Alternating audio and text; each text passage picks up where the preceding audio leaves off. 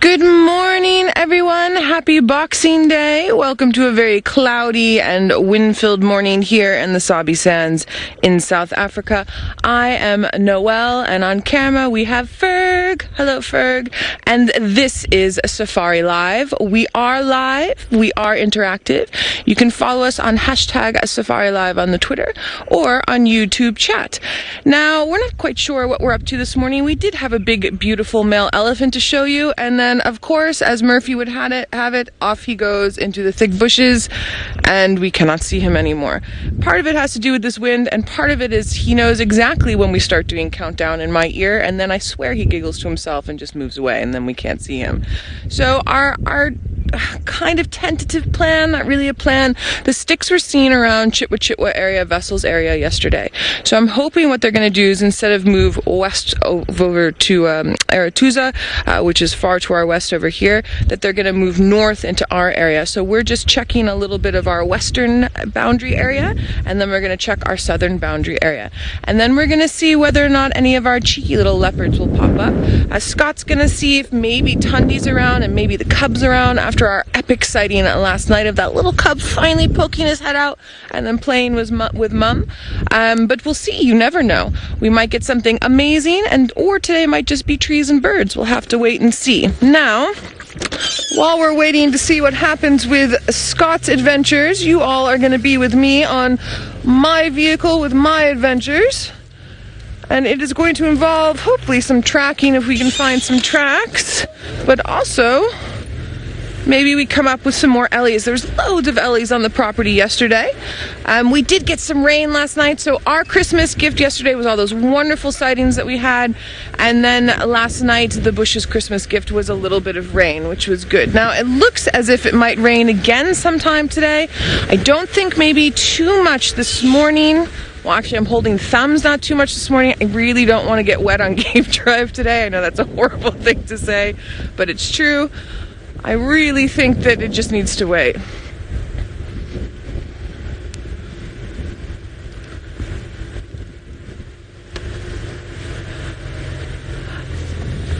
Lady Starfire saying you posted a picture of Tesla with all of us, the Christmas photo. I can't wait to see it when I get done with Drive. Thanks so much for letting us know, and I hope your family is good and you're good and you all had a wonderful Christmas day, and I hope everyone else had a very wonderful Christmas day. I was very surprised. I got a phone call last night. My whole family was at home and they watched the show last night, which was super exciting.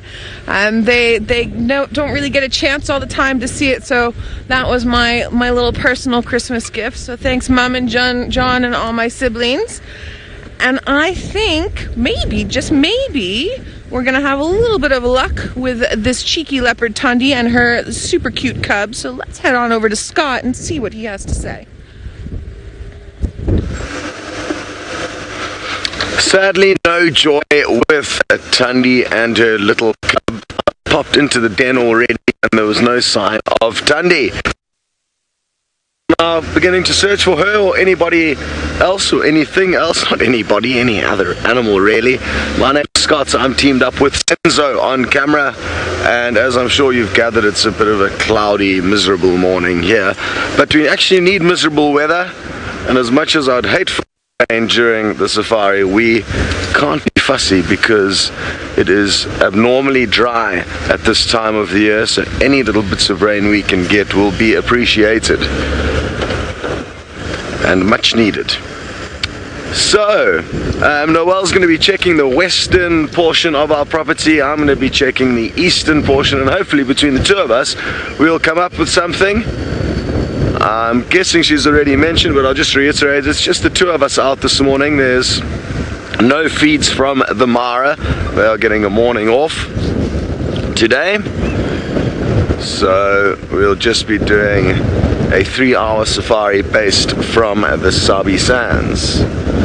Now, we did get a little bit of rain last night, so I'm not too sure how much, which is great for the vegetation, and it's not really great for finding tracks of animals. The sand tends to kind of solidify, the rain almost kind of glues it together, and until a few vehicles have driven along the roads and churned everything up and created a fine powder again, It means if a leopard had have walked down this road, unless it was like during the rain, it's going to be very difficult to see any sign of them. Lions a little bit less so. I mean, they're heavier animals, so a little bit easier to track. And in the overcast light, it also further complicates the matter because the tracks are hard to see when the light is flat. So we've got our work cut out for us. I'm hoping Tingana, a big dominant male leopard, pops back onto the property. He kind of was on his route back into this area. He was to the east of us. So that's something to think about. Hopefully we'll be able to find the father of that cute little cub.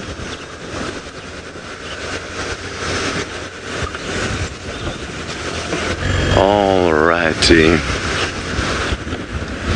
Virginia, you'd like to know if there's been any action at not just the leopard dens, but also any of the hyena den sites. And sadly, Virginia, it seems like all of the hyena dens that have been used in the past on Djuma are inactive at the moment. And I think there is a hyena den that's active on Buffelshoek, the property to the north of us. I have heard a few vehicles calling in on our radio frequency something about a hyena den, but sadly we don't have access to that property. So it could well be that our clan of hyena that ordinarily spend time here has moved a little bit further north for the time being. Hopefully they'll back at some stage. Nice soft sand there, but no tracks.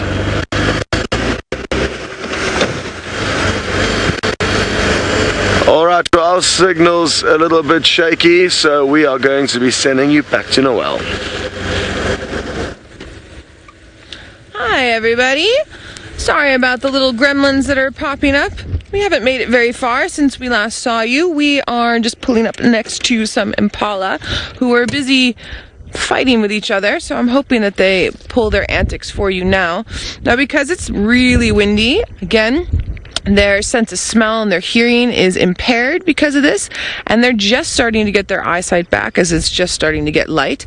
So some of the jumping around has to do with the fact that they're excited because they made it through the night, and some of it has to do with the fact that they're just nervous in general, and also nervous in general because it's a lot of males in this bachelor group. So you've got ones with large horns and ones with small horns. You've got many different ages in here.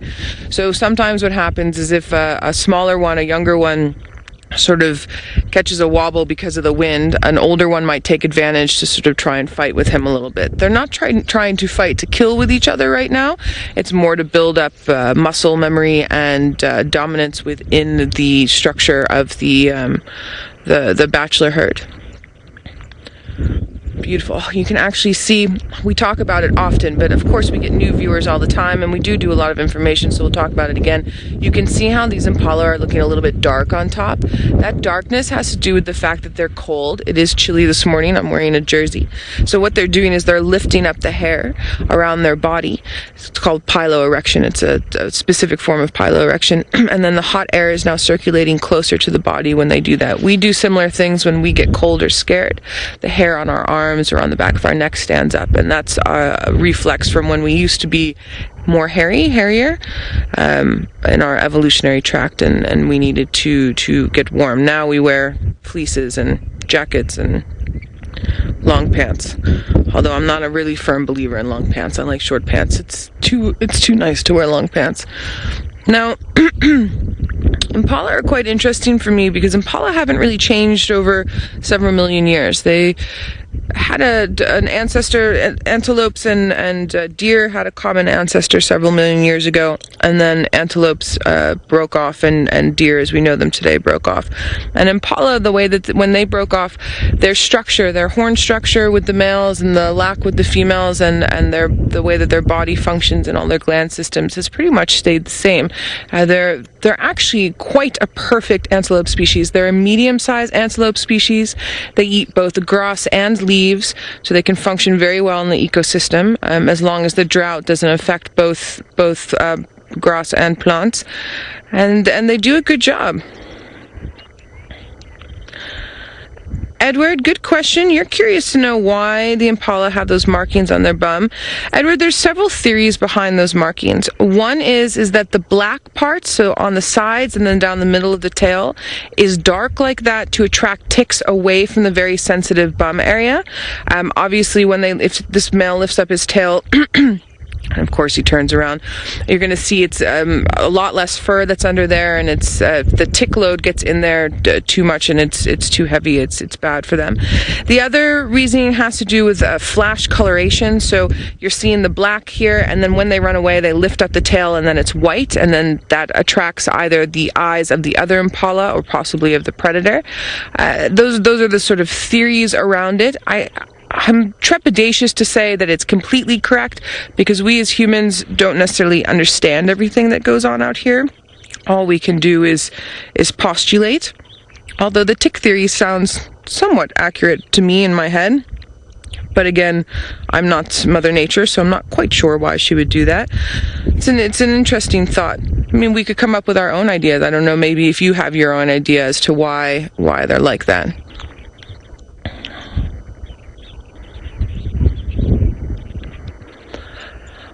Bobby, that's a good question. Is impala poo like deer poo? Bobby, I have not seen deer poo in years, not since I was a little kid. But the way that white-tailed deer look and how they are structured is very similar to impala. So I would guess that yes, it is similar. I'm actually looking around me now to see if I can find some impala dung, and I'm not seeing any at the moment. But if I find some, I will show it to you, and then you can tell me if it looks the same as deer poo. There should be some down the way.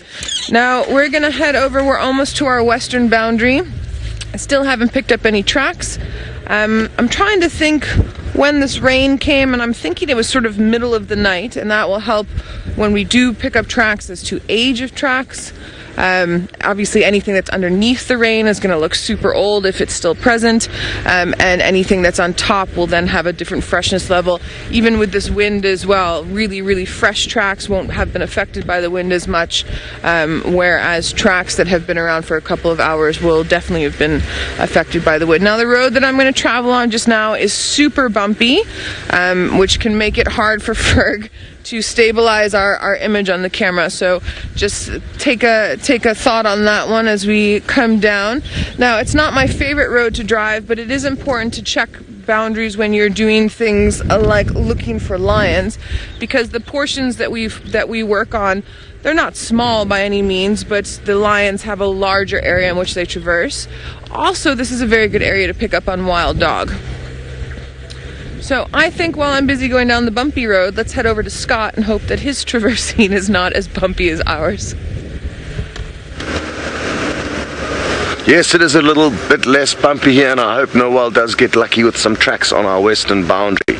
Now, sadly, my game drive radio is not working properly, so I didn't copy any updates about Tingana, but Noel did, and apparently I think he has been located, and he is in fact heading towards Djuma. So that's some great news. We are going to continue towards our eastern boundary in the opposite direction of Noel, and very often in the past when you would come back into the west from the east, you would take this road that we're about to drive on. It's called Central Road.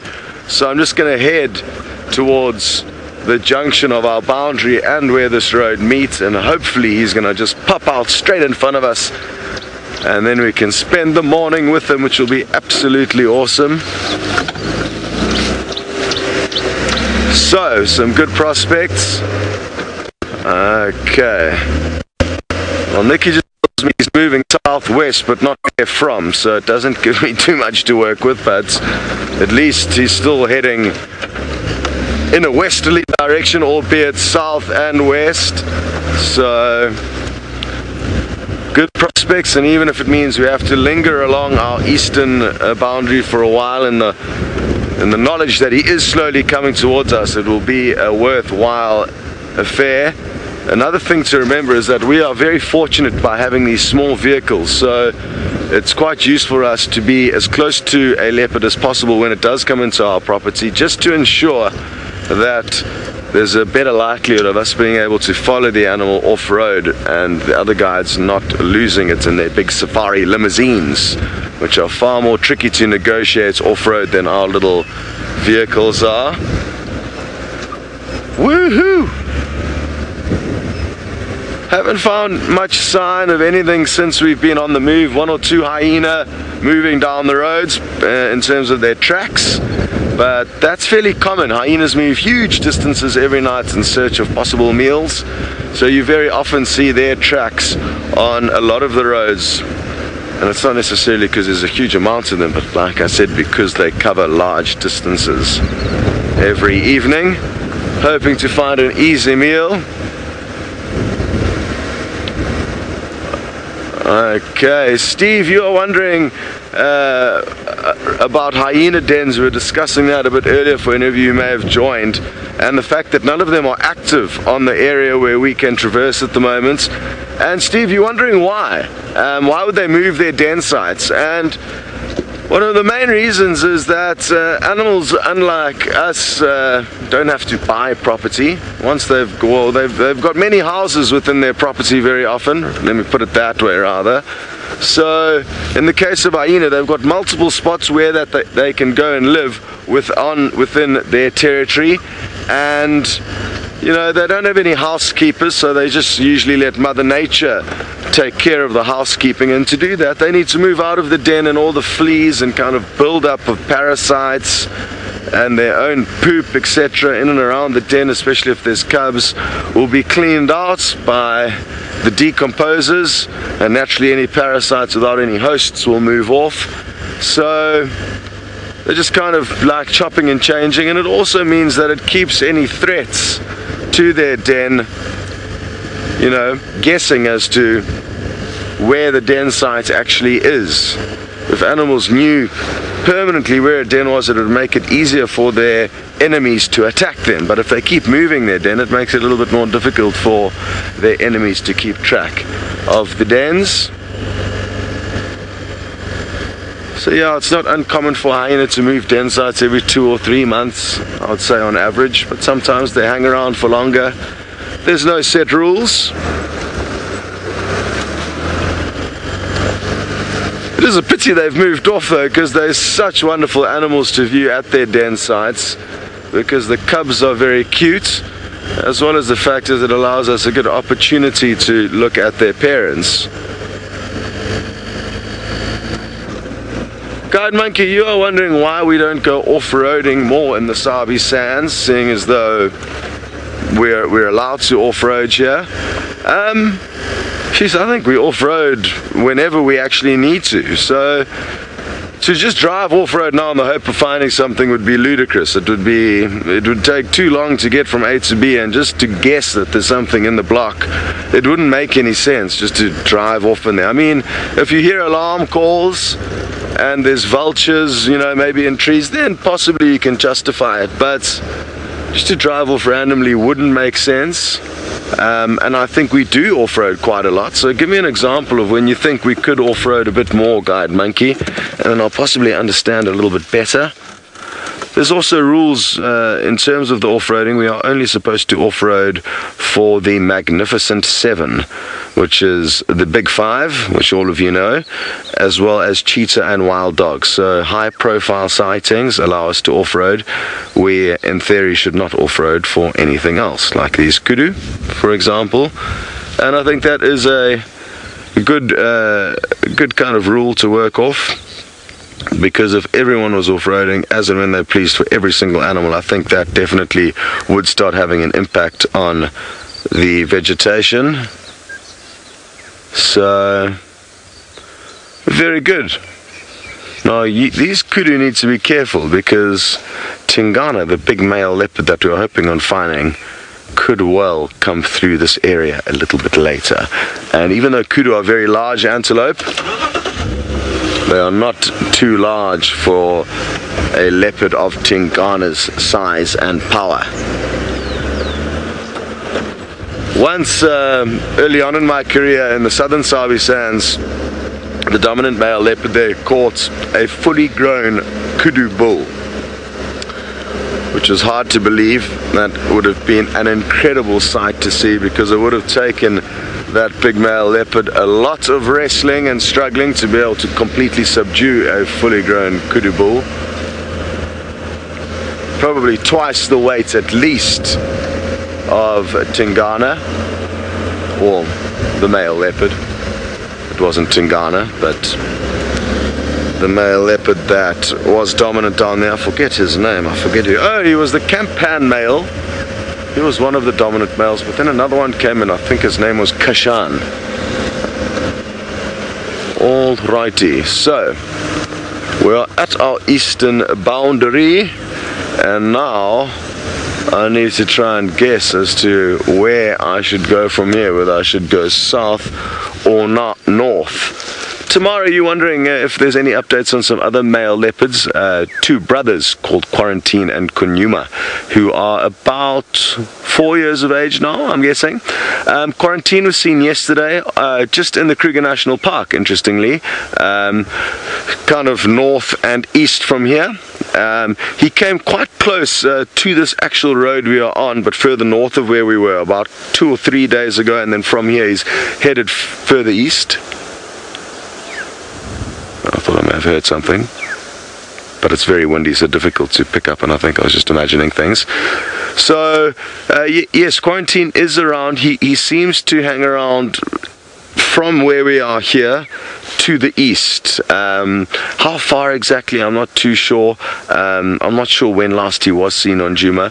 Djuma, on the other hand, he's been called something else in the area where he's kind of set up shop now, and I think it's further south of where we are. So both of them are still around, but just not in our area of traverse, which is sad, because I'd love to see the two of them. I spent more time with those two leopards than probably any other leopard in my time with Safari Live.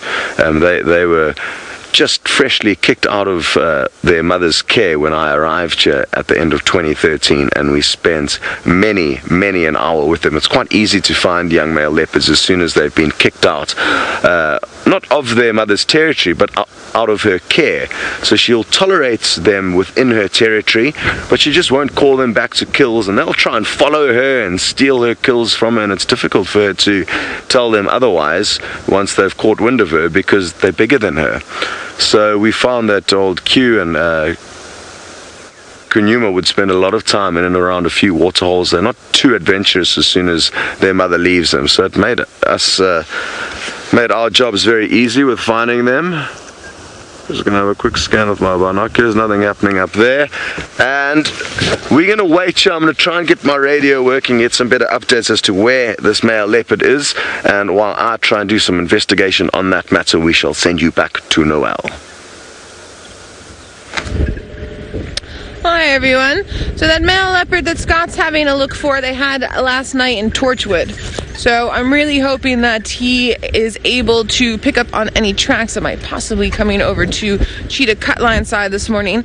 So I'm trying to look at you all, but also the wind is blowing my hat off my head, so excuse me a bit. And we're trying to track. I'm trying to see if the sticks had decided to come left hand side from us, would be north from where they were seen. I'm also wondering where Shadow and her youngster are. I haven't seen Shadow. Actually, the last time I saw Shadow was with you, Ferg, when we came around the corner, and she was so lovely to be scent marking. I haven't seen her since then, and I'm super jealous of that amazing sighting you had of her interacting with Tundi.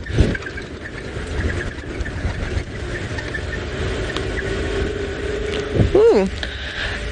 1988, you would like us to please remind everybody who is in the Big Five. So the Big Five traditionally, historically, comes from the 5 most dangerous animals to hunt. It's now the 5 most charismatic animals to see, or elusive animals to see on photographic safaris. There's still hunting safaris that happen, but for us here where we function, it's just photographic safaris.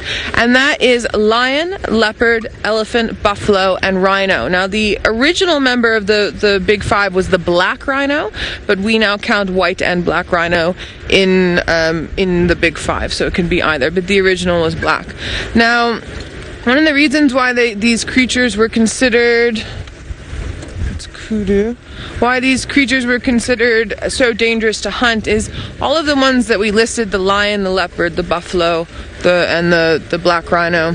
Yeah, lion, leopard, elephant, black rhino, when they're being hunted and they're shot, and let's say you shoot it and you wound it, they're more likely to come and attack you as opposed to run away. That's one theory behind it. And then the other is for something like a leopard, they're very elusive, very difficult, and so that's why they were considered, from a hunter's point of view, to be such a trophy. Then for us as photographic guides, it's one of those things. I mean, look at how long we waited yesterday evening for that little cub to pop out with Tani. And also we were chatting, Ferg and I went there earlier, and we could hear that she was around because of the alarm calls, but we couldn't see her.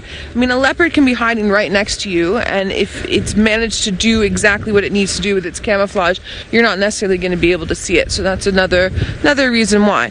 Then we sometimes talk about the Magnificent Seven. So you take the big five and then you add on cheetah and wild dog, and that would be the Magnificent Seven. And wild dog and cheetah are also both elusive, but rather than being elusive, are slightly more rare, and they're not as quote-unquote dangerous as the big five. Cheetah are an apex predator, but they're at the bottom end of the apex predators, and wild dogs are just above cheetah in that hierarchy. Sorry, my Boxing Day voice is not going over very well.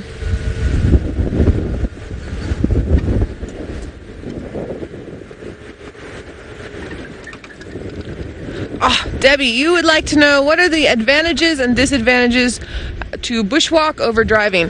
Debbie, there are no disadvantages to bushwalks. Bushwalks are the best thing in the whole world. So if you were going to come over here as a guest and come and stay in Africa at a lodge, I would do as much walking as possible. If I had to pick a disadvantage, it would just be, if your whole purpose is to come here for photography, then you're not necessarily going to get the same type of photography from on foot as you would get from a vehicle, for two reasons. One, you can't necessarily get as close to the wildlife on foot as you can in the vehicle. And two, your ability to stay longer when you have seen an animal on foot is compromised, because you need to get in, view it, and get out without it ever knowing that you're there. Now, I say that, but there's a place in Zimbabwe called Mana Pools. It's on the top of my list of places to go, and a lot of the photographic safaris there do most of their photographic stuff on foot. It's super. Ferg and Nikki are going, me too. It's one of those amazing places where, for some reason, everything's just sort of come together, and you get these crazy elephant and wild dog sightings whilst on foot. I couldn't tell you the background as to why. I haven't been up there myself. I actually need to contact, I've got a friend that has a camp up there. I need to contact him and ask him what his thoughts are on that. So that would be slight small advantage over disadvantage. Debbie, it also depends on where you're doing safari. So we get a lot of questions about where should I go and are these good choices. It depends on, have you been on safari before? It depends on what do you want to see. It also depends on your budget, and it depends on what country you feel like going to. There are places I would send birding guests that I'm not going to send guests who really want to see lion. Do you know what I mean? So it's different than that. I actually have an email that I have to respond to since I've got back from leave, going over this sort of scenario and idea about where to go on safari. Now, one of the reasons why the Sabi Sands area or the greater Kruger area, the Lowveld area, is a place that I would send guests, whether you're first-time guests or repeat guests, has to do with our concentration of wildlife. I mean, especially the viewers that have been watching us for years and years and years, you know the type of wildlife that we get here, and we get really great sightings. The only downfall to the Lowveld area, in my personal opinion, is that in most of the places where you go on game drive here, you, not always, but you sometimes have a time limit, say 10 to 20 minutes on a sighting, because of the number of vehicles that need to come and see the animals as well. I'm not saying that it's like a zoo and you're just going to see vehicles everywhere. That's not what I'm saying. It just, you have to be aware of everybody else. There are other places where I've worked in other African countries where you don't necessarily have that scenario. So you have to be very particular in which lodges you pick. And when I say which lodges, it's not just which lodges, but you want to go to a place that has really excellent guides, because that guide is the one that's going to be able to mitigate all those little sort of borders and barriers that we have to work with, and you're never even going to know that they existed. So again, you guys are always welcome to PM me if you have any thoughts on where you want to go. If you've already booked your holiday, I can't really do too much, but if you're thinking of booking your holiday, I can give you some suggestions. And you have to be really honest with yourself as well. You have to really say, I'm coming to see leopard. Don't do one of those things where you're like, oh, well, leopard would be nice, but secretly inside you're going, oh, I just want to see leopard. You have to say that, because that really dictates where you would go, and where either myself or your travel agent or a friend of a friend or whomever would send you. Sorry, I'm feeling like I want to go into the Mulwati. So anyway, that's a super long-winded chat about safari.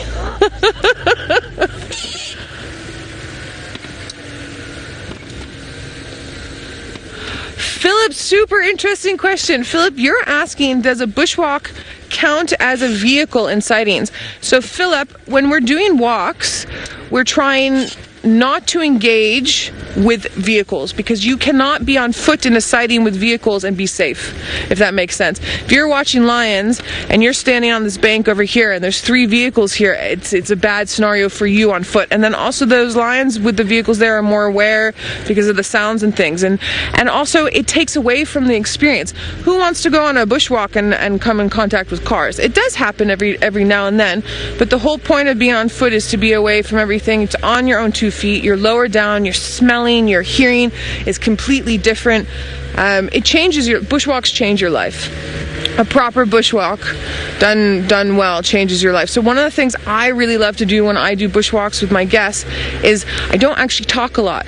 We walk, and it's not a march, it's a slower walk, because I have to be aware of everything, and I will stop every now and then and give little bits of information, but I'm quiet a lot, because you want to really shut off and take in all of the sounds and the smells that are going on, and you can't do that when I'm talking in your ear the whole time. The other reason why I like to be quiet is, one, it helps me hear the wildlife, but I've had many occasions where we've been doing not a completely silent walk, but almost a silent walk, and managed to have the most amazing elephant sightings and rhino sightings. And I've also been on walks where we've been a little bit more chatty, obviously in quiet voices, but yeah, there's just something about shutting up and just being here and being present in the moment. It's I don't know if any of you have been following that movement that's resurged, the mindful movement, being mindful about what you're eating and how you're functioning, and what being mindful of in the moment of where you are. Bushwalks are like that.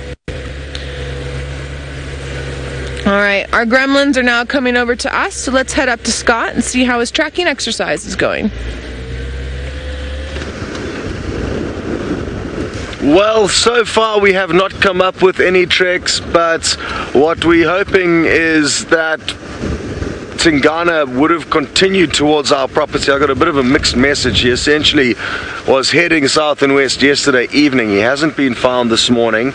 So I've checked one portion of our eastern boundary, kind of to the north. No sign of him there, so now I'm going to check to the south, where there's actually more likelihood that he would have popped out somewhere here in terms of the trajectory that he was moving on when he was last seen at some point yesterday evening.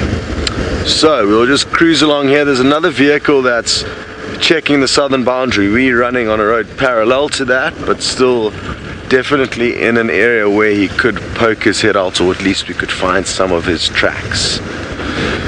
So I'm really looking forward to spending more time on foot with you guys, as Noel and you have been discussing. It really is a magical experience to be out on foot in Africa, and I've been loving being back in the vehicle, to be honest, but it's nice to mix and match and do a little bit of both. Jason, you're wondering if there's areas that we can go to on bushwalk where the vehicles simply cannot go, and yes, certainly there's a number of places where, you know, if we were to find a leopard kill, for example, there may be no way of getting a vehicle in there, and therefore the only way of being able to get a view would be to head on with the bushwalk backpack, depending on what the sighting is exactly. So it is possible. And Noel's found your bird, so why don't you rush off and enjoy. So this is a very special bird. Anthony, this is a present for you. I have a friend who still has not seen a gray-headed kingfisher. Here you are. There's your gray-headed kingfisher. He's going to say it doesn't count because he's not here. So the beak is red on top and red on the bottom, as opposed to having black on either side. There's more black on the wings, as you saw there. Oh, it just went and caught an insect. It just went right directly behind. I can just see him a little bit there, Ferg. See here? There. Perfect. So he caught an insect, and then can you see how his body's functioning? He's actually hitting that insect against the branch. I don't want to move the car because I don't want him to fly off. But there you can see those little jerking motions. And then again, the darkness on the wings and just a little bit of blue on the outside primary feathers there. And then you saw that very rufusy, orangey bottom to the breast there. He's also known as a rufous-bellied kingfisher in other parts of Africa. There he flies, and there he lands beautifully. Sorry for our aerial. Ferg has basically turned himself all the way around.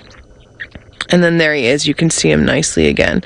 So we see these gray-headed kingfishers in this area often in the summertime. Well, I say often. I've seen them quite a bit, but again, I was just talking about my friend. He's been guiding for 25 years, and he still hasn't seen one. So everything is definitely relative.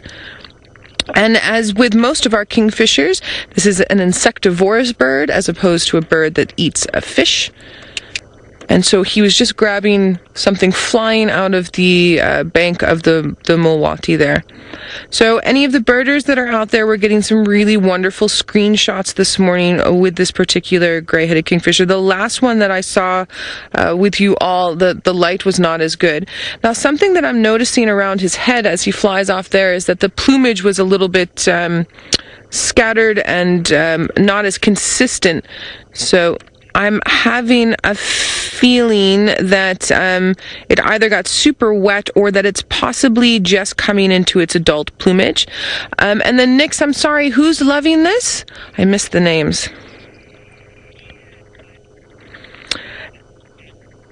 Dina and Guide Monkey, you're really enjoying that very bright cobalt blue feathers on the back there. There's a little bit of a iridescent twinge to it that gives it a somewhat violet color towards the ends there. It is a beautiful, beautiful bird. And it's nice with this overcast sky. It's actually bringing those colors out nicely. Now, that little insect that it just grabbed and ate recently, it's not going to be enough. It's going to need to keep going on and hunting and looking for insects and foraging, because that's how it's going to keep its energy levels up. So earlier in the morning it was a bit too cold, and now it's just the right temperature. Jamie, you're curious to know if the female is as brilliant. So Jamie, yes, the female and the male of the gray-headed kingfisher look exactly the same. There's no sexual dimorphism, so she looks just as pretty. Oh, fantastic bird. I love kingfishers. I also love that little head movement they do, going up and down and up and down. Now, with this sort of cooler but also warm weather, the insect populations are going to be moving around nicely. So part of the reason why the kingfishers sit the way that they do in the vegetation that they do is they're accessing areas where there's either going to be insects that are flying by or possibly insects that are climbing along the ground there, which makes it easier for them to dive down and grab them quickly. Be very similar to the movements of the pied kingfisher where they hover over the water looking for fish. It's the same sort of idea.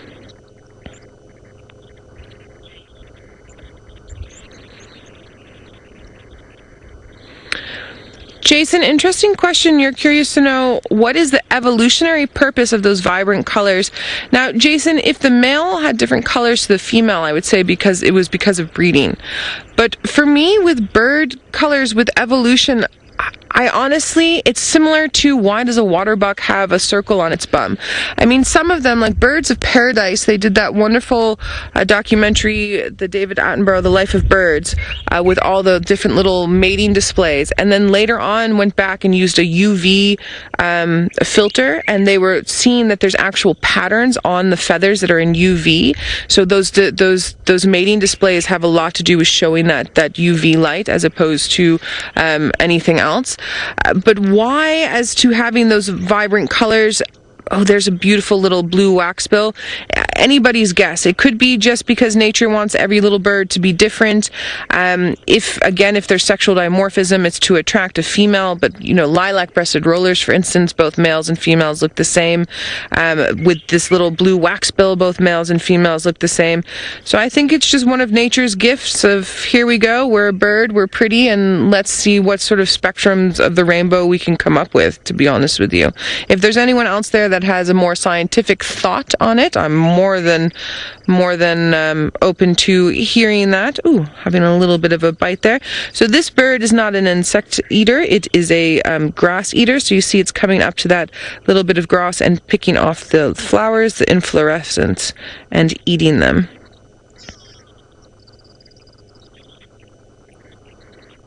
Yeah, Nix is just commenting how the beak has a sort of purple tinge to it, and it does. It's sort of a gray / purple / mauve color mixed in there.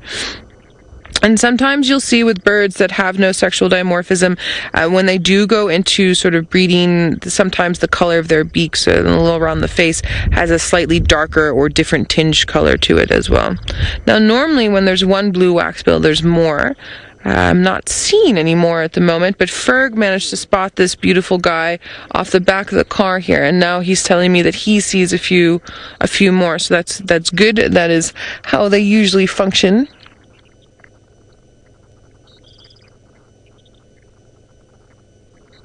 Can you all hear the bird sounds in the background? I'm just going to be quiet for a sec.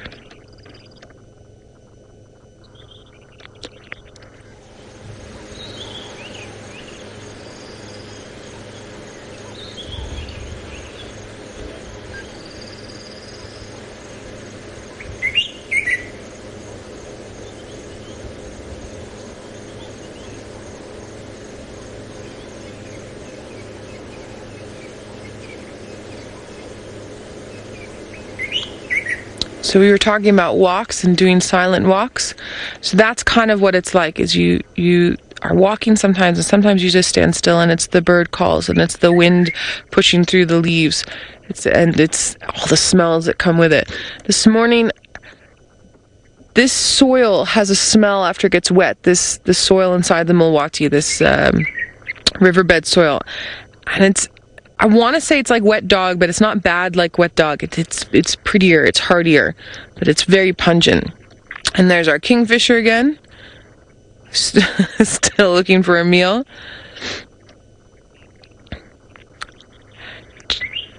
Jeanette, very good question. You're curious to know if there's albino birds. So Jeanette, there's no albino birds, but there's leucistic birds.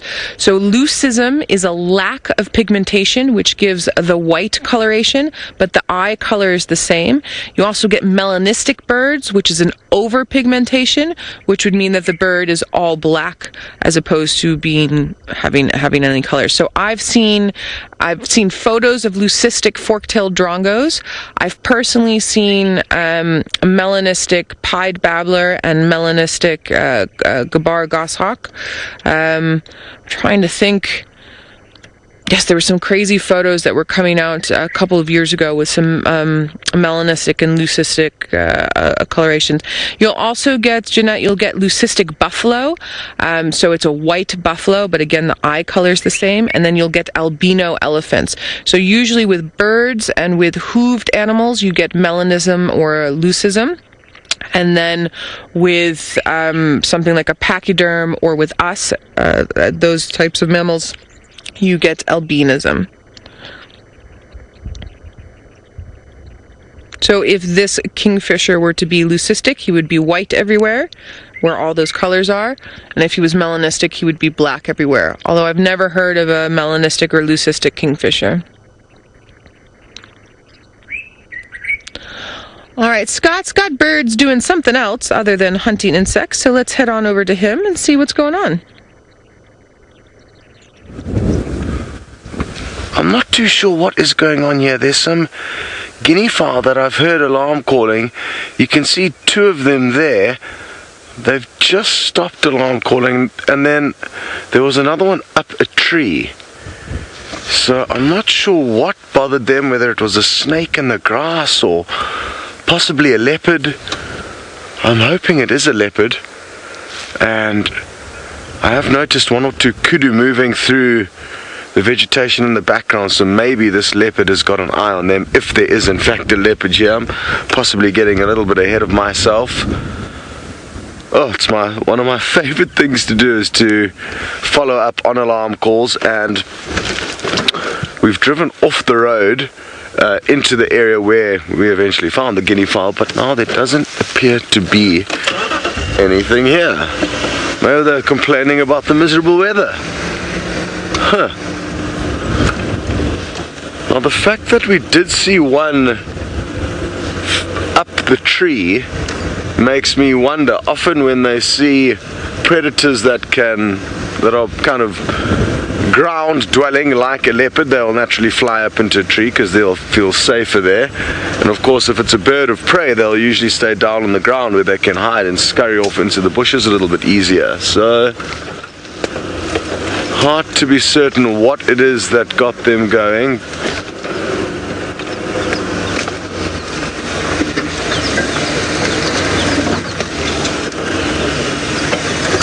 Oh, big hole. Hello BK, you would like to know how many different species have I ever seen in one particular sighting? And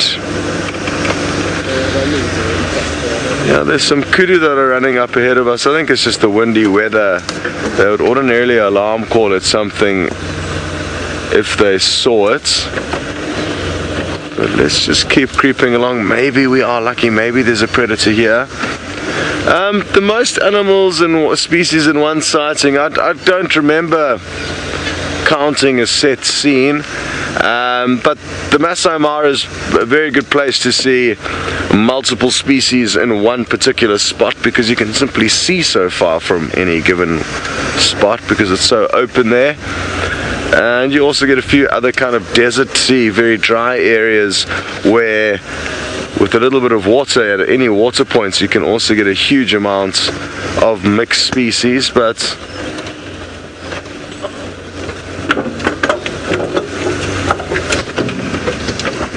yeah, in terms of the most species in one sighting, I can't come up with a set sighting. Nothing comes to mind. We've had some fascinating sightings though of lion, leopard and hyena all in one sighting, elephants coming past, but the most would have just generally been, you know, general game, Ellie's, Topi, Grant's gazelle, Thompson's gazelle, white bearded gnu.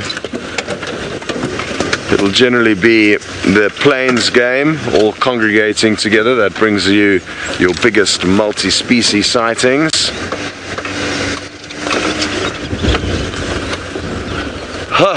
I really thought those guinea fowl were going to lead us to some treasure, but I think it was a false alarm. Maybe they were looking at a bird of prey or something else. I guess guide monkey, we were discussing off-roading earlier, and this is a good example of where, you know, as soon as I thought that there was a possibility that we could find a big cat off-road, we squirreled in, but no joy. So now we're going to squirrel our way back out and onto the road and then come up with the plan C or D.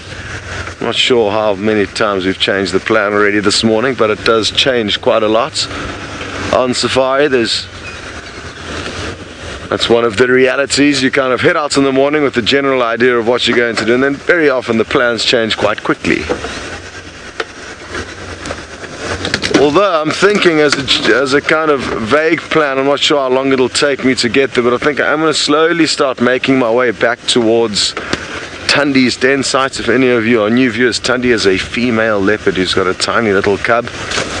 And I did pop in there a little bit earlier this morning. That didn't sound good. I did pop in there a little bit earlier this morning, but there was no sign of the mother. So hopefully she will be back from a successful hunting mission and be back at the den when we next poke our nose in there. Wunderbar, we are going to make our way back towards the road, or at least attempt to, and send you across to Noel, who's I think in a little bit of a better situation to receive you than I am at the moment. Hello again. Wunderbar. I love that you said that, Scott. That's one of my favorite expressions. I've had some really amazing German guests over the years, and they always said wunderbar. I love it. That and Friedemaus, which is the name of a bat. I love it. I absolutely love it. Okay, we are going to go check Chitwa, I think. I think that's where we're headed. And we're going to see, we might get a little bit of funny signal dip just here when I go through this little dip, but just hang on, it'll pass over soon. And again, sorry for the back of my head. My hat's flying off.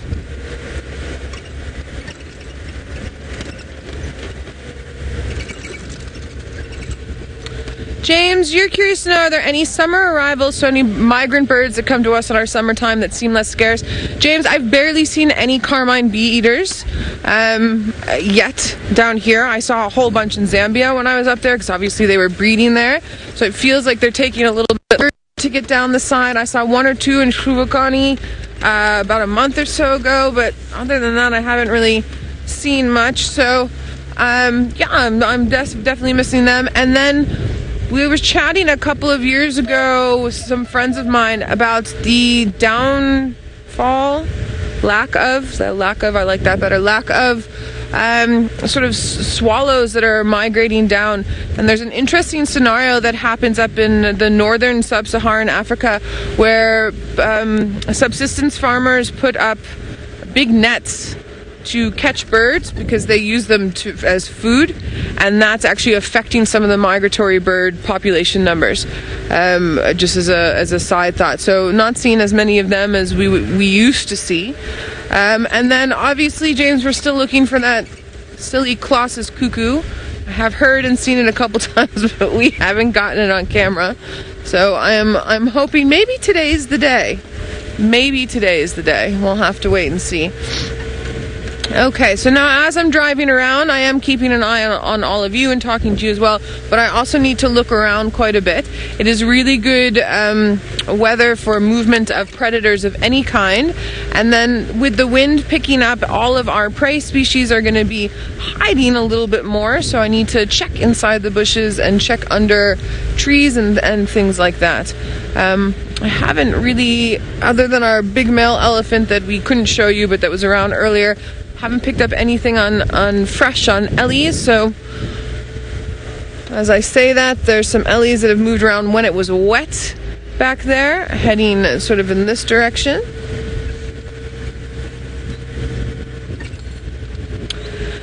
Matthew, you want to know how we tell how old tracks are?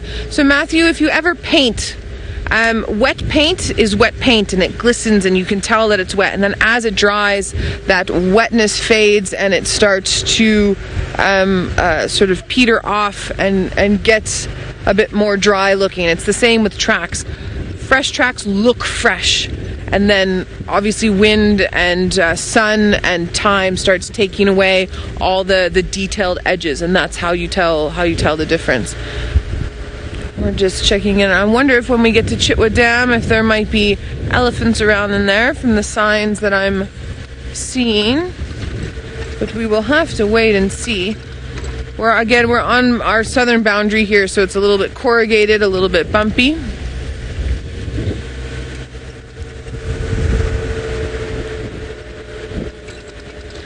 Guide Monkey, you're curious to know, are there any species that thrive during drier spells?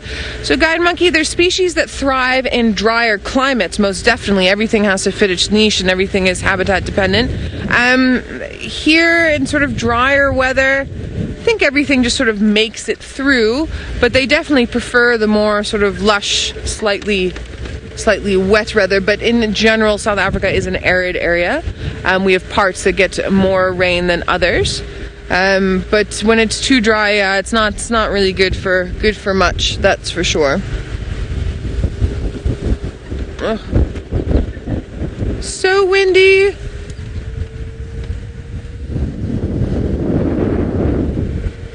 Well, there's elephant dung in the road there.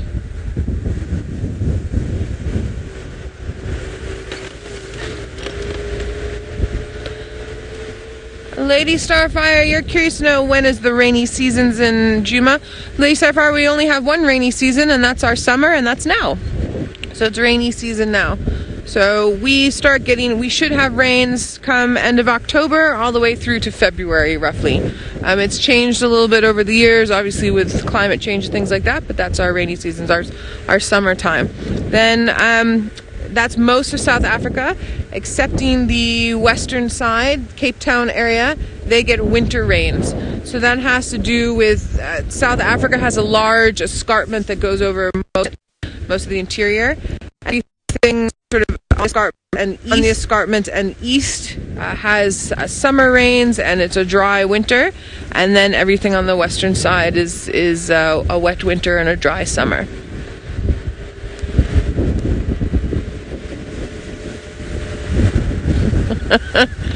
Thanks, Hank. I'm glad you're appreciating my very long monologues this morning.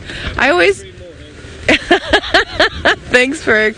I always have trouble when we don't see things because I don't know how much you guys want to hear me waffle on about whatever we happen to be waffling on about. But I'm glad to hear that it's working for you, Hank. I'm very glad about that. All right, well, we're coming up to Chitwa Dam in front of Chitwa Lodge. And I'm not seeing elephants at the moment, but when we get up to the dam wall, I'm going to stop so that I don't have to drive and try and hold my hat and look for all of our species. And then we'll just have a wee look around and see what's potting. Maybe we get lucky and Hasana wants to pop up. I haven't seen Hasana in forever. I've decided that he's the new cheeky one. So Tingana and I have an understanding now. I sat with him for quite a while when we were doing rehearsals for our TV broadcast with Nat Geo Wild that happened on the 15th for us in South Africa, but the 14th for you in the States. And so we've come to an understanding, Tingana and I. Now Hasana is my next one, and I have not seen Tamba at all. I would really like to see Tamba. So he's on my list. Oh, we have hippos! Everyone loves a hippo. Every time we've got a tree that we just passed by here, and it's the tree that James Hendry climbed up and talked about eating the leopard orchid, and he wants to see Scarlett Johansson, and now every time I pass by that tree, that's all I can think about.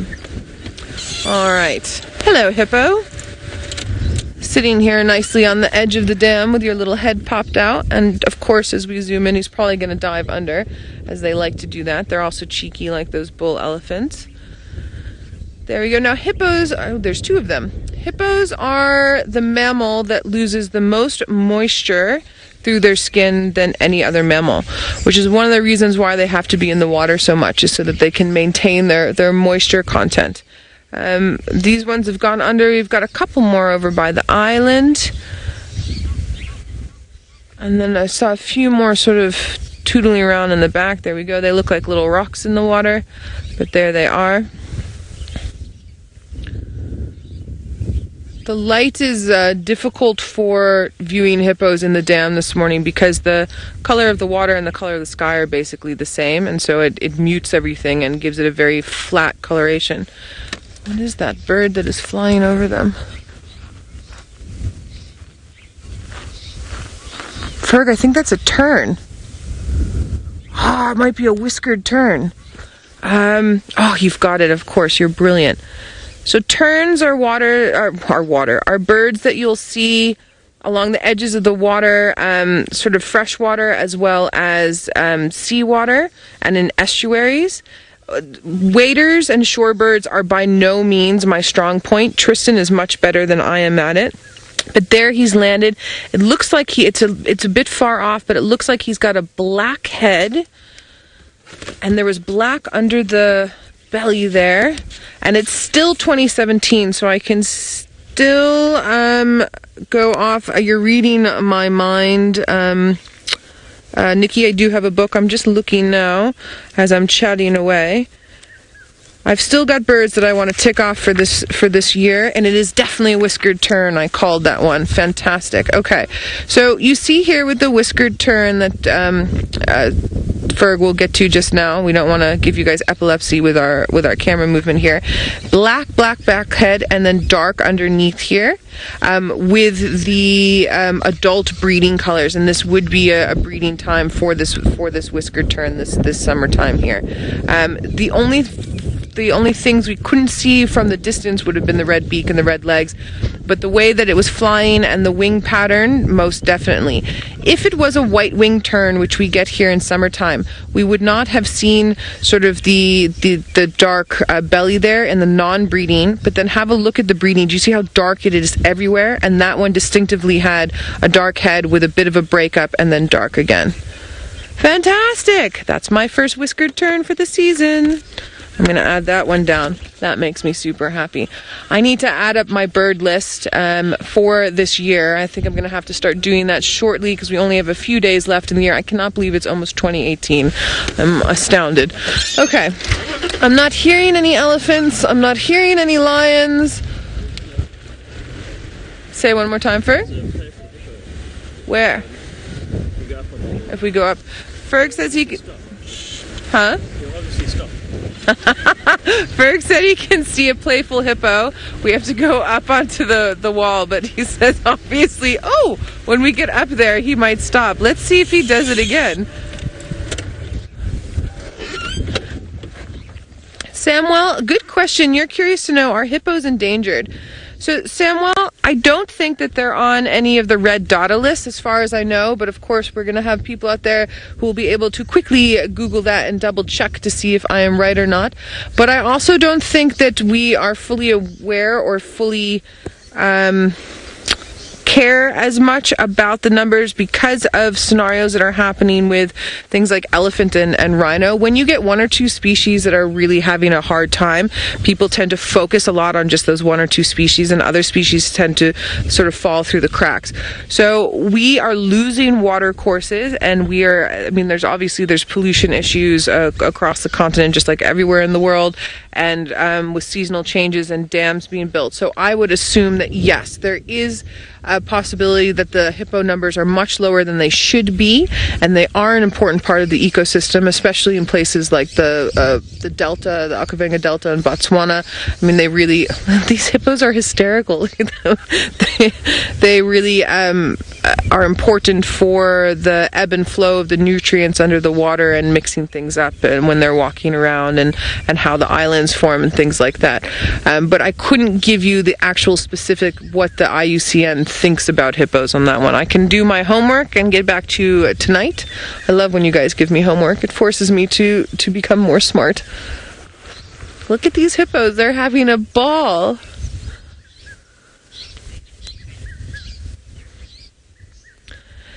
Jason, you're curious to know if hippos are safe from predators whilst in the water. Yes and no. Large crocodiles can definitely get towards small and medium-sized hippo. Look at them. So what they're doing under the water here is they're running along the bottom and jumping along the bottom. They're basically chasing each other. So if this was elephants, we would see them chasing each other around and wrestling, but these ones are under the water, so that whole scenario is happening under there. That one just dunked the other one. And sometimes baby hippos are can be killed by other hippos, female and male. I've seen it happen within a pod, especially when the water starts decreasing in certain areas. So yeah, it can happen, but most of the predation would occur outside of the water. I know Ralph's been watching those lions up in the Masai Mara that have been eating that hippo carcass, so I would assume those lions got that hippo when it was meandering about and grazing outside the water. I'm enjoying these two little hippos and their shenanigans.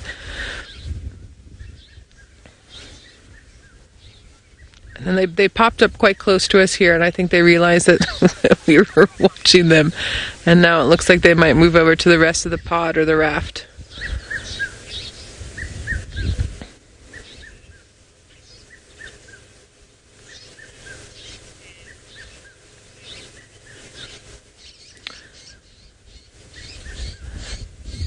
Sazman, fantastic. 207 with that whiskered tern on your bird list. I love it. I love when you guys get some new ones ticked off there and added in. Morning Glory, you're at 252 with the whiskered tern. Well done. I like it. Great stuff.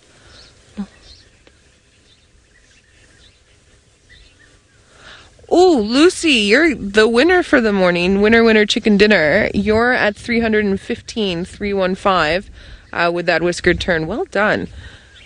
So I'm assuming that's not for for everyone that we just got there. That's not for the year. Are those your ultimate bird lists for Djuma, or is it just for this year? I'm curious to know from anyone there.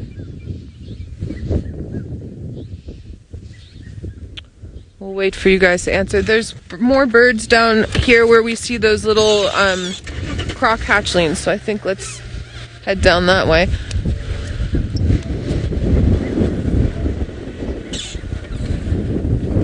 Alright, let's head over to Scott and see if he can find you some interesting birds to add onto your list. And don't forget to let me know if those numbers are for always or just for this year, and we'll see you shortly. Well, I've never heard of a whiskered tern until this morning, so well done, Noel, and very happy that she's got a lot of you an extra bird for your bird lists. Now, I know you're discussing also the migratory birds. James Richards asked if there were any kind of usual migrants that haven't arrived on time. I think the white stork is possibly another migratory bird that should have arrived by now, but I haven't seen one of yet. It's not to say there haven't been any here, it's just I haven't seen any. I did see one pair of carmine bee-eaters on the Buffelshoek cut line, probably within the first 2 weeks of my arrival in the beginning of December, and haven't seen any since, although when Nikki and I drove out of the reserve yesterday to go and drop off Amanda, our taste engineer. She cooks all of our tasty meals for us, and I saw a few just outside the reserve. They quite often like to perch themselves on power lines, telephone lines, any lines that we've put up, because it's a good vantage point for them to just kind of sit at a height where a lot of insects are ordinarily flying, and then they can just swoop off, catch them and fly back and land in the tree. So they often perch themselves higher up in trees, like kind of dead knobthorn trees or anything like that. That's where they usually like to perch themselves. And I'm wondering if it's not because we've had a major lack of rain here that a lot of the insects that would ordinarily be in this area aren't. They're not erupting and emerging as they ordinarily would, which leads me to think that the migratory birds are making hay or making the most of other areas. I can't think of any other migratory birds though that we're missing. I'm sure there's a couple. Haven't seen many lesser spotted eagles. They usually come in onto the scene for our summer months. Who else is there? Probably a whole bunch that I just can't think of. The one I'd really like to arrive the most is the carmine bee-eater, because they're just such spectacular birds. Very, very beautiful.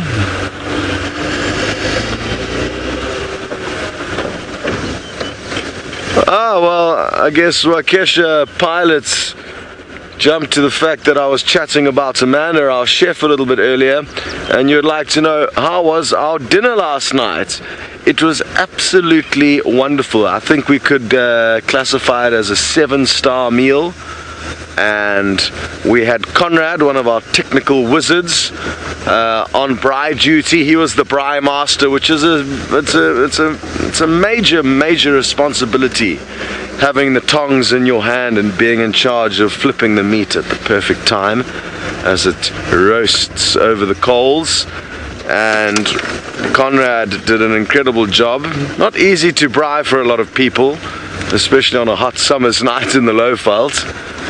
So, yeah, we had a wonderful dinner. We actually cooked everything over the fire because the oven was playing up, or we basically just didn't know how to get it to work. Amanda does, we don't. It's a bit of a temperamental gas oven, I guess. So we didn't want to blow the kitchen up.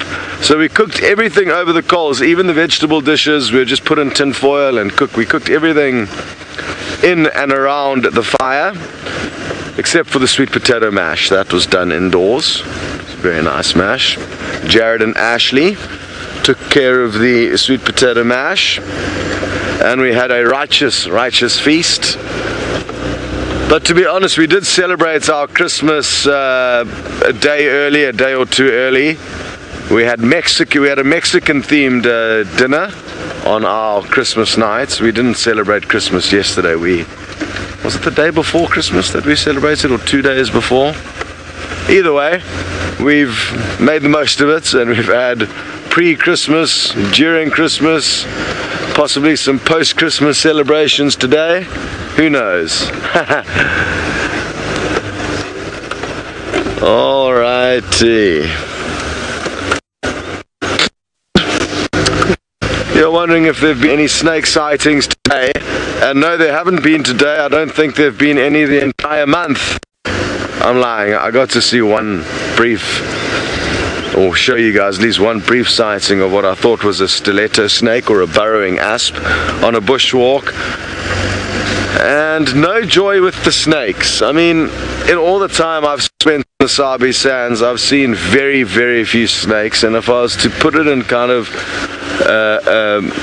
a ratio per month, I would say we see one, well, I guess you'd see maybe one snake every 2 months or 3 months.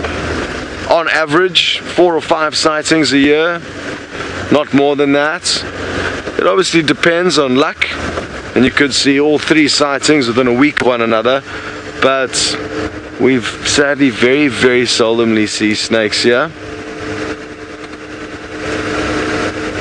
One of the best opportunities would be for us to go and catch snakes that are found in a camp and need to be relocated to a more appropriate place out in the bush, and then we could show you the snakes once we've relocated them. But I guess we've got quite a lot on our plate, so as to start being an armed, well, not an armed response, but a snake response unit to go and try and catch snakes would be adding a little bit too much to our plate, racing around the Sabi Sands. But I'm trying to think of how we can improve our snake sightings. Alrighty, well, I'm gonna head up to the den site of a leopard now in the hope that she's returned, and while we do that, we will send you off to a bird that is hunting.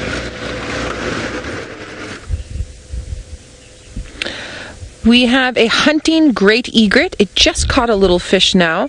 So great egret might be another one for your bird list. And I'm glad to hear that those numbers you were giving were over the years. That's absolutely fantastic. I would be interested to know if there's anyone that has a bird list just for this year for South Africa and what those numbers would be. This great egret is another one from my list for this year. I haven't seen one this year yet. And notice how remember their eyes are on the side of the head. So notice how he's positioning his head and his neck so that he can see down and into the water a little bit there. And then he spears the fish with his beak.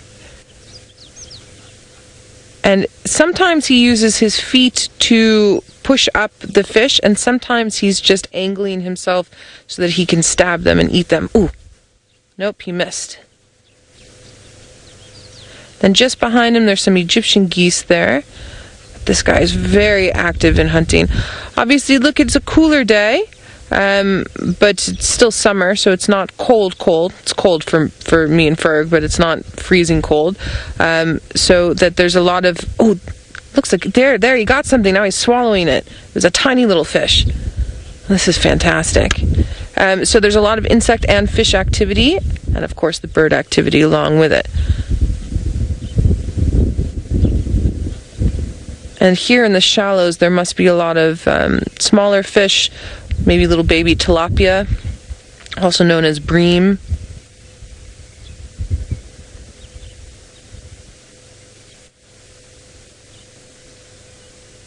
I want him to catch a bigger one just so you all can see the fish itself. He's got a beautiful snowy white plumage to him.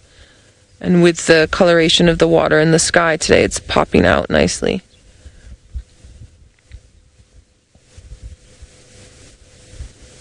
Now, one of the reasons why I say this is a great egret has to do with the fact that his legs are black on the top part there and his beak is bright yellow. Oh, he caught something. Did you see that there? Oh, very nice. Michael, you would like to know if I've seen any violet-backed starlings yet this season. Yes, indeed, I have.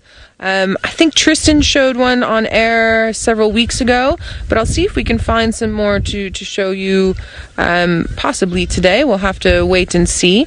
I've seen a lot more females than I have males this year. The males are beautiful. They used to be called a plum-colored starling.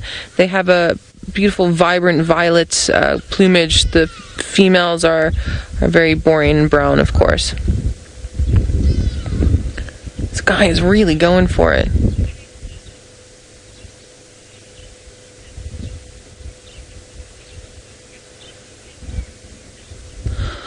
Hiss, you're asking what are the differences between an egret and a crane? It's a super interesting question. Off the top of my head, I'm going to assume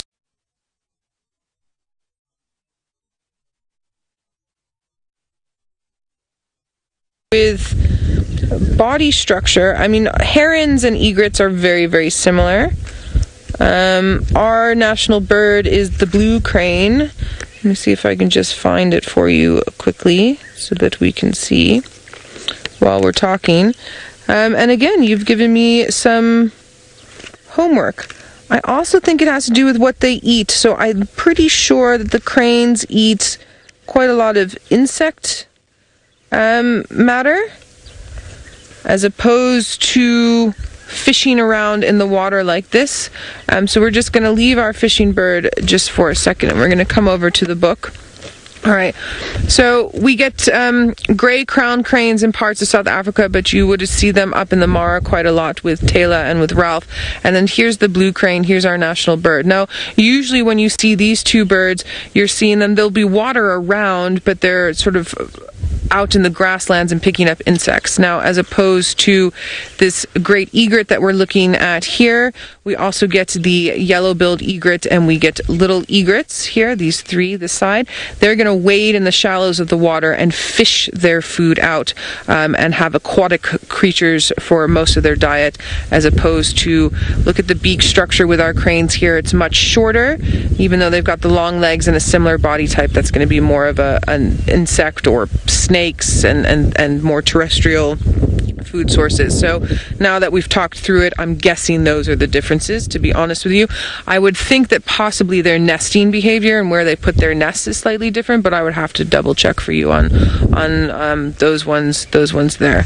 Now we also have somewhere here, is he gone? Oh, we had a cattle egret. One of these ones down here, we had a beautiful little cattle egret, but he's meandered off, unfortunately. And then we also have some really beautiful white-faced whistling ducks that are just busy at the edge here, that are stirring up the vegetation and picking their way through that vegetation. And also I'm pretty sure that they eat a few snails every now and then, freshwater snails. And they're called white-faced whistling ducks because they have a white face and they whistle, funnily enough. And of course they're not whistling for us now because that would be too easy. See the bubbles. Yeah.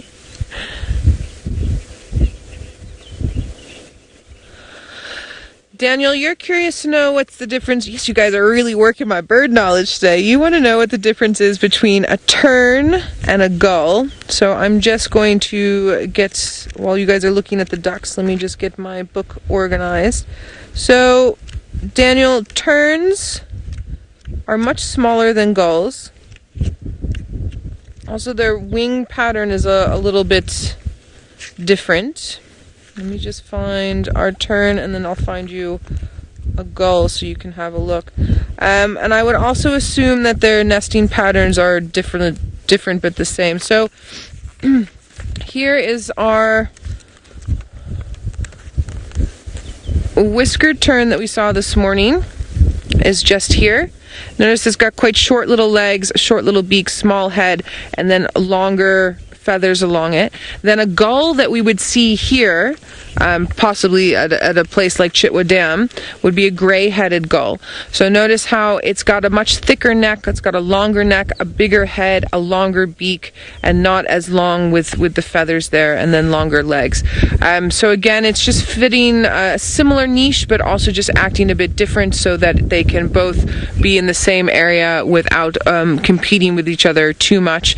But again, other than that, other than the sort of physiological and morphological parts of it, I couldn't really honestly tell you off the top of my head the difference. I can go and have a look-see and see what we can find for sure. I'm also trying to see, is that a dickup, or do we have possibly our heron is back at the edge there? It's a little dickup. There's a water dickup or a thickney that's just at the edge of the water there, busy scouting around for food. We had a green-backed heron that was around that likes to hunt along the edges here, but he's also moved off a little bit. And then every now and then we're getting a view of this tiny little baby hippo.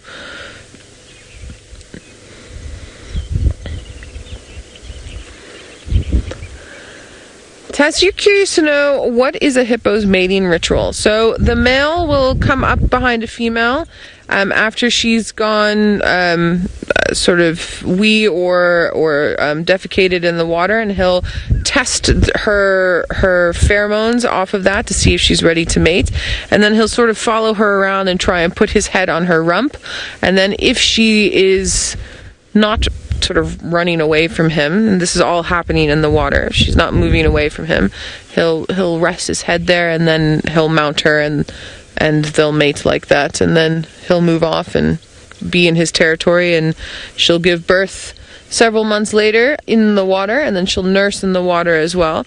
So this female that we're looking at now is the one that's usually on this side of the dam, and she's got that little baby with her. I know during the TV show the little one was climbing up onto the mum quite a bit, but today is very windy and cold, so that we're just seeing on her right hand side, so the back side to our screen, he's popping up every now and then there. Oh, now he's popped up on that side instead. Very well. There we go. So he's under there. He's probably looking for a bit of nursing and just keeping himself warm. So let's head back to Scotty D and see if he's had any luck at that den site with Tundi, and if we can maybe see that little cub today. Sadly, no joy.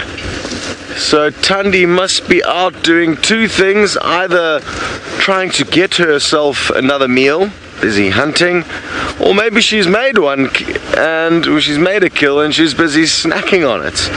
And I mean, to give you an idea of what may happen, is like one morning the tracking team found Tundi as she made a kill, and it was early in the morning at around 7 o'clock, and she stayed with that kill until quite late that same evening. So she could be gone from the den site for the whole entire day.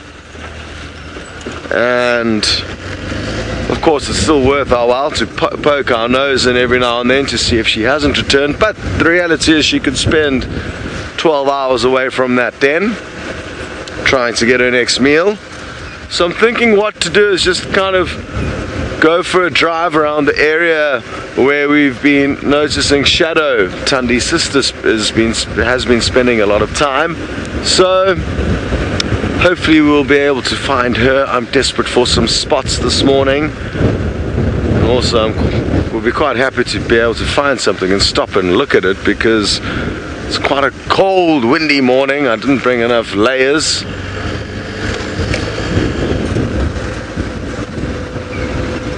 Lady Starfire, you would like to know which animals in general have got mating seasons or breeding seasons.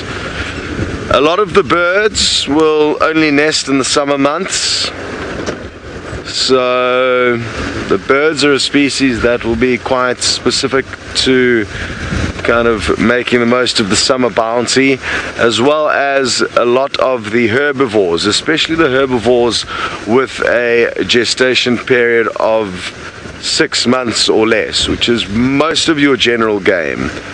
Then you start getting animals like hippos, rhinos, elephants, who've got long gestation periods, and even though they are herbivores, it makes it difficult for them to plan exactly when to mate, and therefore obviously when they will give birth.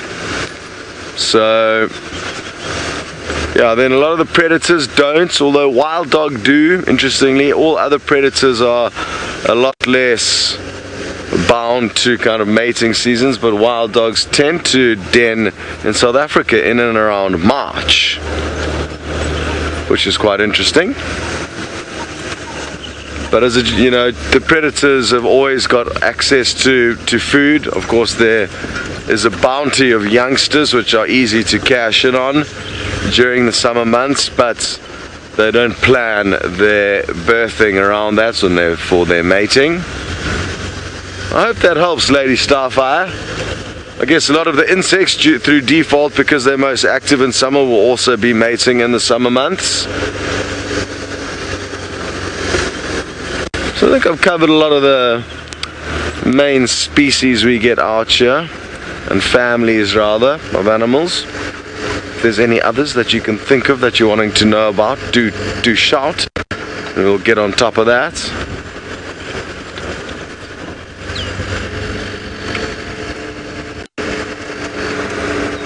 Philippe, you're wondering if the senses of the prey species will become heightened before or during stormy weather.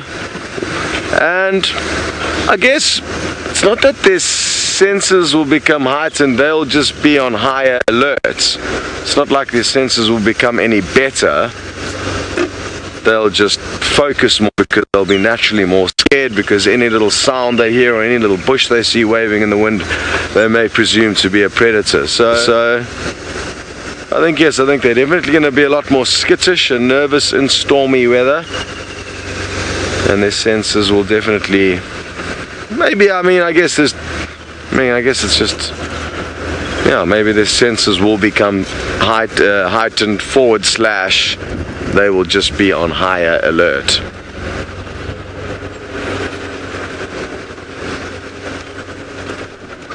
I just don't know if they have the ability to increase their level of being able to smell simply because, or hear, simply because the weather's bad, but they, like I say, are just going to be more tuned into their senses.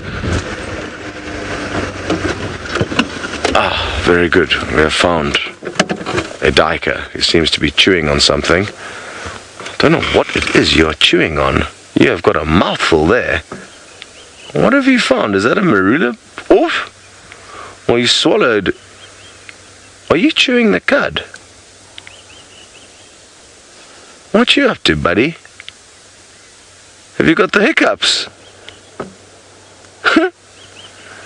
No, I'm not sure, because it definitely swallowed something and then continued to chew. That's kind of not really underneath the marula tree either, so I wonder what it was chewing on. I've never seen a duiker with a mouthful that big before. Made me get a little bit hungry myself, to be honest. I wonder what's for breakfast today.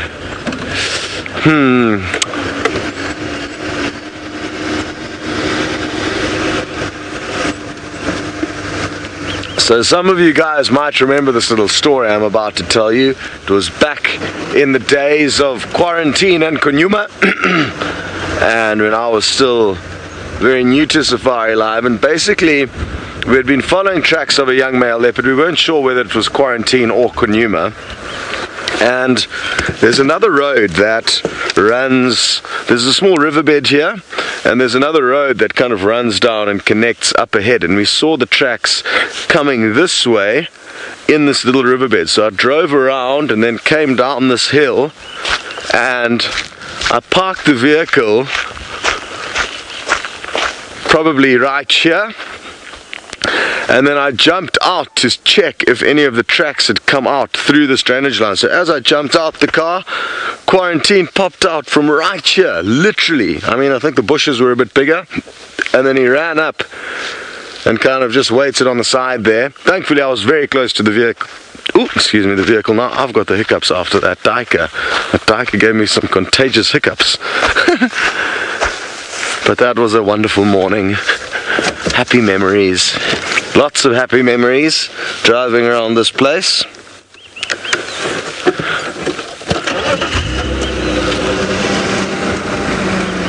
Very good. Well, it sounds like Noelle is still at the Chitwa waterhole and she's found you guys a very cool bird.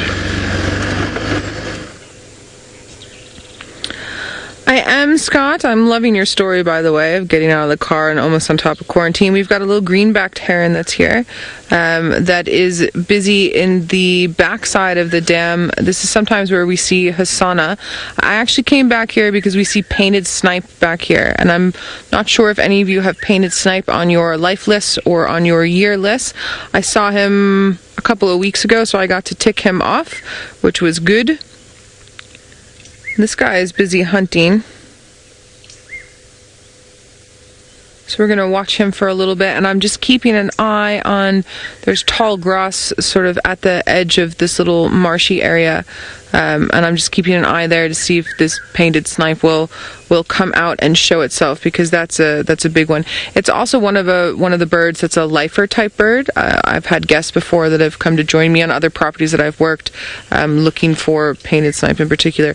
Now, we watch leopards stalk quite a bit, and we watch lions and cheetahs stalk, but now you're watching a greenback heron stalking his prey, and it's a very similar movement. Look how he hunches himself down, and look how slowly and surely he puts his feet